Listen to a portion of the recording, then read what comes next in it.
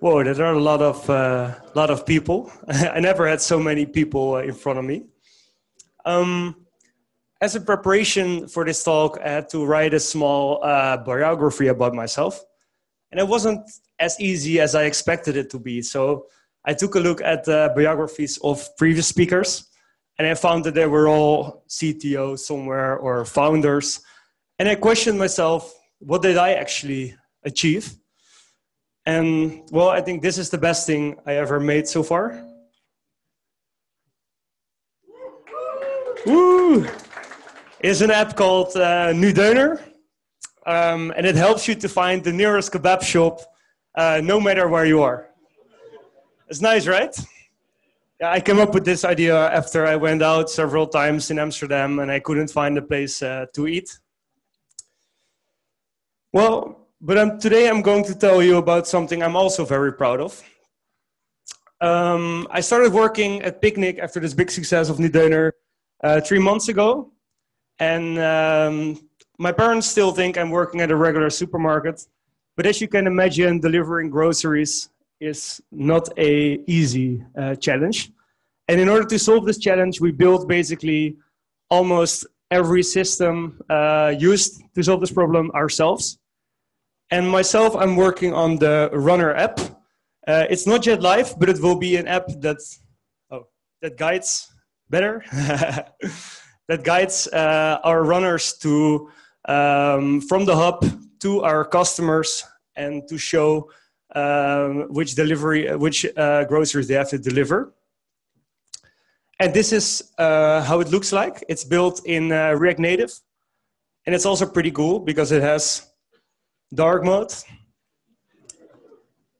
And before I started React Native development last year, I worked 3 years as an iOS developer. And for me, it was super fun to start working in React. Just being able to build views by just changing something, press on refresh. It's super straightforward. Another thing that's super straightforward is working with JSON data. You probably all know this function. You can use it to parse your JSON into a JavaScript object. And you can use the JavaScript object throughout your whole app. This is possible because JavaScript is a dynamic typed language, which means that if you have a property, it doesn't really have a type. It can be a number, and later it can be a string. And this is different for languages like Swift or Java, where it really matters what you put in your variable. If you declare it once as an integer, it can never be something else. So if you want to work with JSON data, you have to first properly parse it to a dictionary and then check if every value in the dictionary is of the right type. And then you can put it into a final object you can use in your app. But there's a catch, because if you use this JSON.parse function, you can get, later in your app, you can get an error like this. And I think you all have seen this error before.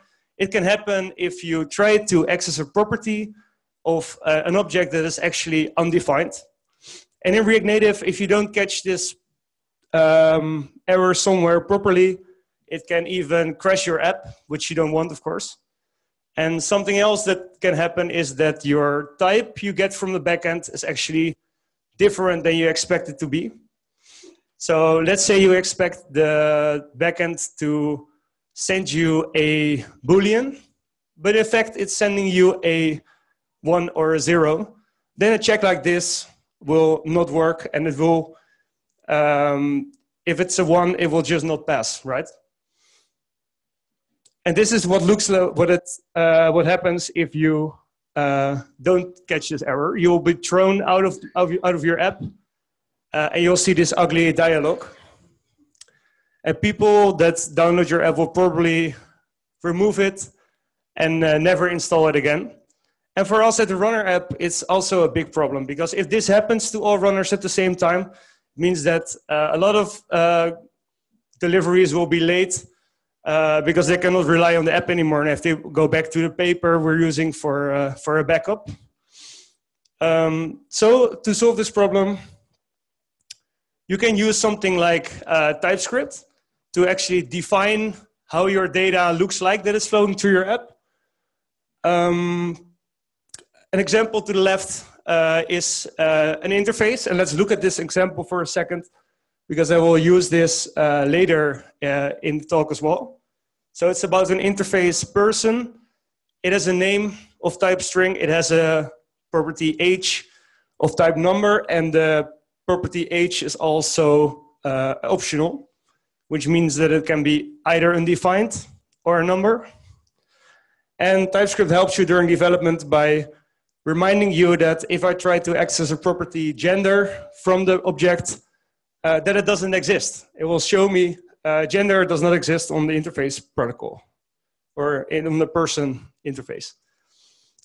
This is nice, but it only solves the problem for you during development, because as soon as you run the app, your TypeScript, your types will be stripped away, and you'll just be running JavaScript. So we've been looking at a few solutions to check our data we're getting from the API during runtime as well. And I will now walk through them. So there are two actually, and I'll tell some positives and some negatives and where we actually went for. So the first solution is called JSON schema validation. And for JSON schema validation, you need a JSON schema, which is shown at the right. So this JSON schema represents the interface, and a JSON schema is nothing more than a definition of how your JSON should look like. What's nice about JSON schema validation is that there are tools to generate your JSON schema from your interface. But what's not so nice about JSON schema validation is that I might want to change the interface. I want to take out the name property, but I forget to regenerate my JSON schema from the interface, and it will still work. I will still validate my JSON, but against the wrong properties, because I'm still checking if name is actually inside the JSON payload. Another nice library or a way to check your JSON in runtime is by using something called JSON decoders. And JSON decoder is a principle where you have a function. It takes your JSON as an input. It will check if the JSON you put in conforms to the types you specify in the function, and will return the value with the right type if it's correct. Or it will throw an error, which you can use to actually handle it. And for this talk, I'll be looking at, there are several implementations of JSON decoders, and I'll be looking at the one from Vincent Driessen.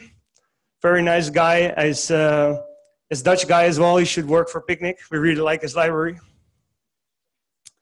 To give you a small example how a JSON decoder works is like this. So we define the decoder first, and it is simply a decoder that checks whether the input is a number.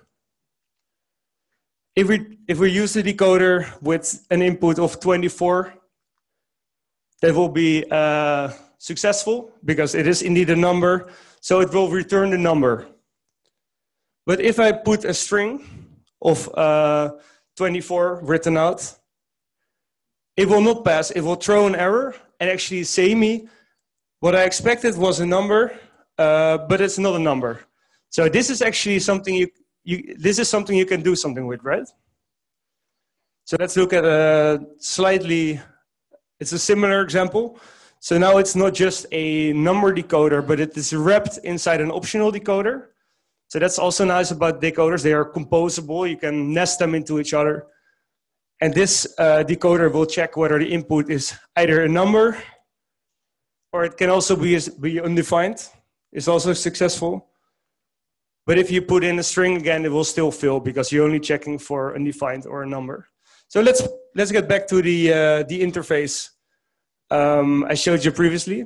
So this is actually represented in the decoder as the thing on the right. So it's checking whether the decoder is an object, it has a string, or it has a name of type string, and it has an age of type optional.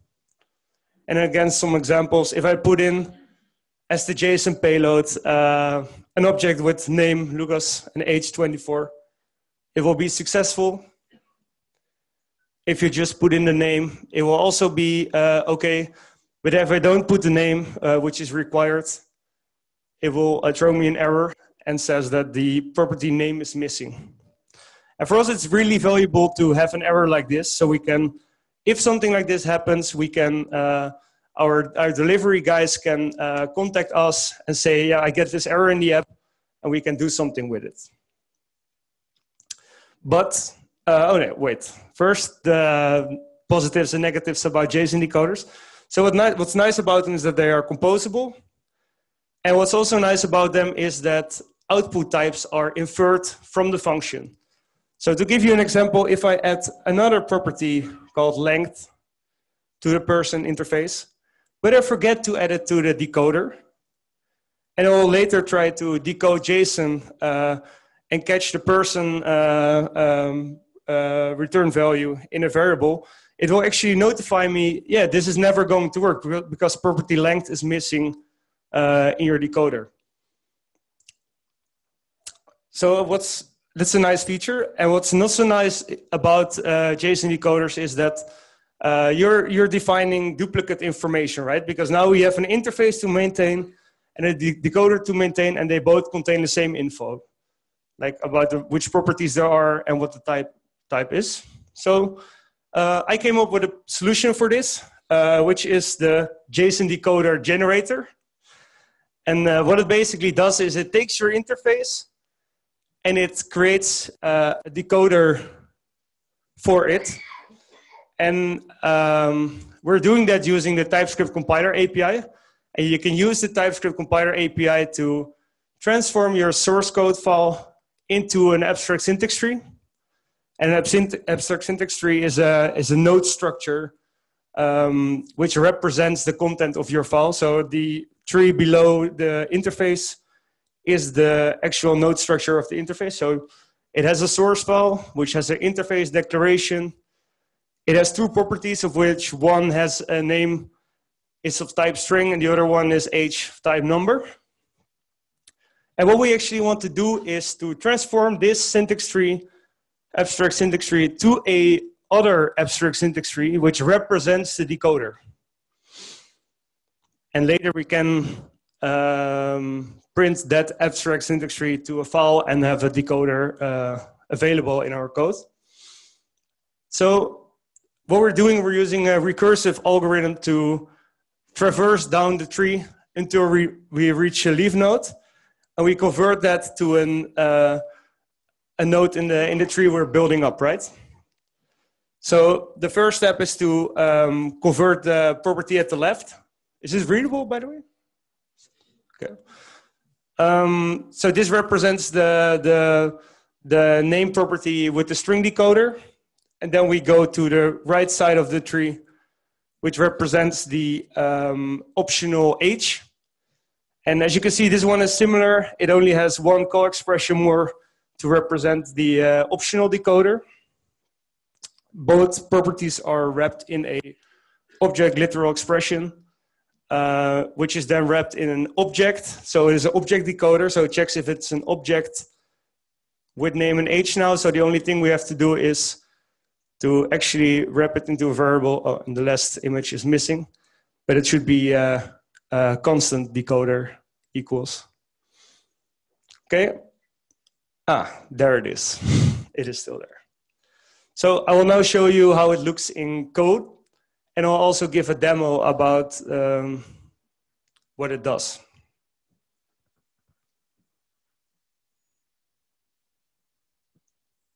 Okay.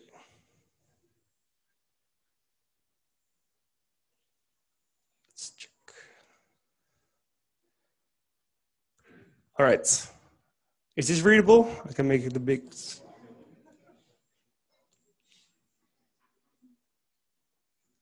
Okay, I think it's fine. That's not fine? Oh, wait. Yeah, I want to do, oh, it's in presentation mode. Maybe I can zoom. Better like this? All right, all right. So I'll not go into too much detail, but I will just tell about the different steps. So we initialize this class with an input pod, which is the input pod of the interfaces, which contain the interfaces which we actually want to transform. And then the output file will be the file name of the file containing the decoders in the end. So what we'll do is we'll first collect all the files which are in the directory, and we'll create a TypeScript program, and this is where the fun starts. So we'll create a program for the files and create a type checker from the program, and a type checker is nothing more than an instance that knows how to get the type for a specific node. And then we call the function generate from outside, which will just look through the source files and see if there is a interface declaration. So it loops through the nodes, the nodes in the abstract syntax tree. And if it's an interface declaration, we call this function, which is called decoder for node, which is a switch statement that can handle all kind of nodes. So first it will hit the interface declaration. Decoder for interface is called. It will take all the members of the interface and create decoders for every. It will call the same function again, and we'll create an interface for a decoder for the property. So it will hit property signature. A property signature will have a type which will call number, which can be a number node or a string keyword. So this is really, it is not that complex as it may look like fully zoomed in, because I don't think it gives a nice overview at the moment. But it's not, it's I think less than 120 lines of code.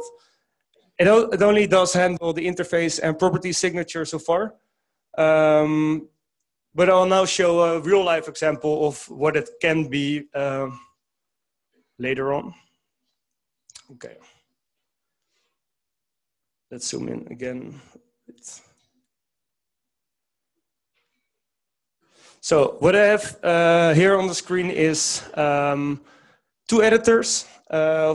One at the left is the input file, and to the right will be the result of the converted decoder. So currently it only contains a comment about don't edit it, this is generated code.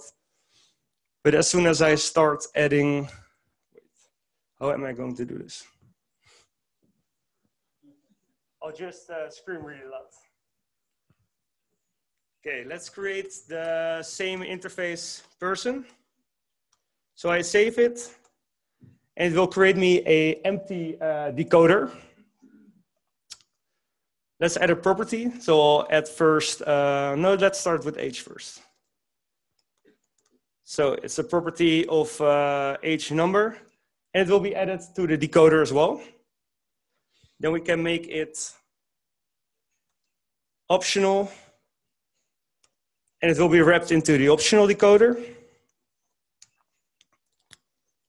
Let's add the string. Will also be added, and we can do more, right? We can declare another interface called food, which also has a name of the food. Will also appear on the screen, and as you can see, there are currently no empty lines between the methods. That's still something I have to fix, but it's generated code anyway, so it doesn't have to look very nice. Then we can even favorite food. I say, okay, now the person interface has a property favorite food of type food. As you can see, the decoders are now switched around. And the reason is because the person decoder is actually depending on the food decoder. We can, I will do one last example. So we can also have a sport.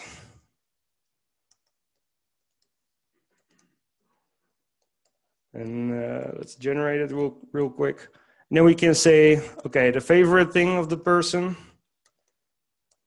can be a union type of food, can be either food or a sport. And that will also be reflected in the decoder. Okay, that's the end of the demo.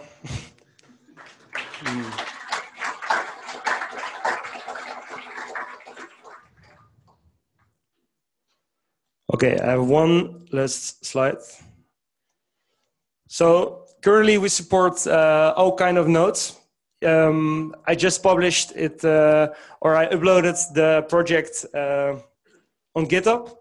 It is not yet published to NPM, but if you would like to use it, please give it a star. You'll or follow it at least, and will be published within a month probably.